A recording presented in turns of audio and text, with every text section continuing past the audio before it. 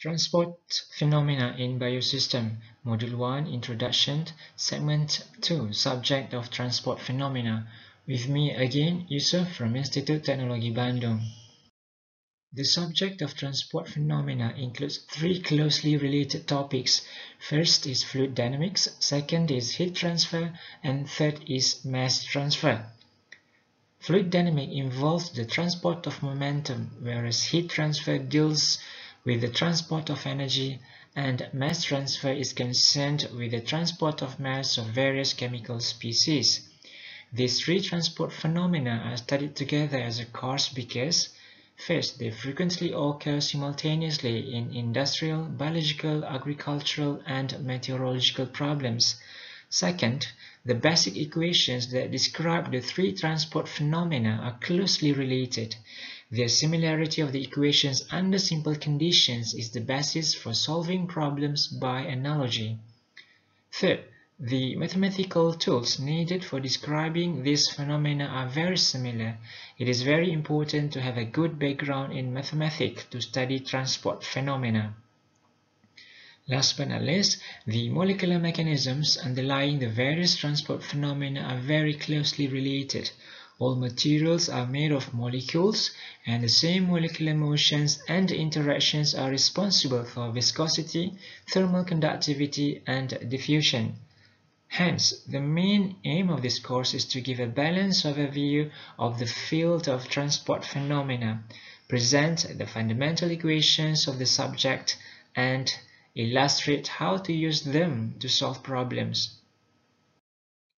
This figure shows a schematic diagram of a continuous state tank reactor.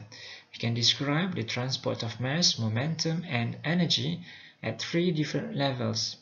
At the macroscopic level, a set of equations called macroscopic balances, which describe how the mass, momentum, and energy in the system change because of the introduction and removal of these entities via the entering and leaving streams, and because of various other inputs to the system from the surroundings.